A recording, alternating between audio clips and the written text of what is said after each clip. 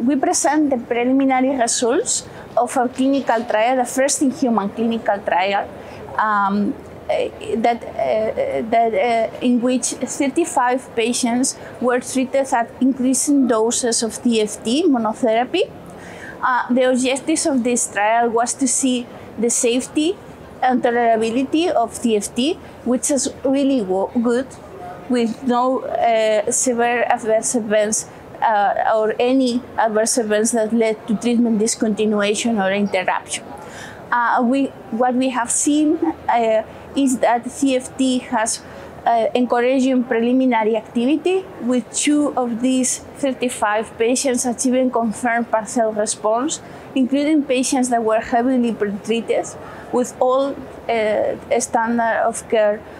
treatments available, including BRAF inhibitors. We have seen that a number of patients in this study are still receiving treatment with CFT long term.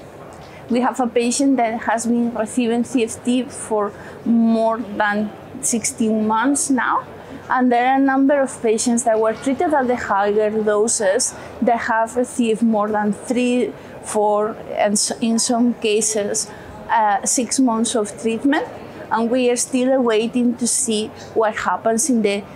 combination cohorts that are open right now when CFT is combined with cetuximab for colorectal cancer, and we are also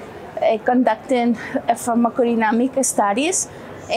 to prove the mechanism of CFT, which is B600 protein degradation. The preliminary results are very encouraging, showing a significant decrease of B600 mutant protein in the post-treatment biopsies.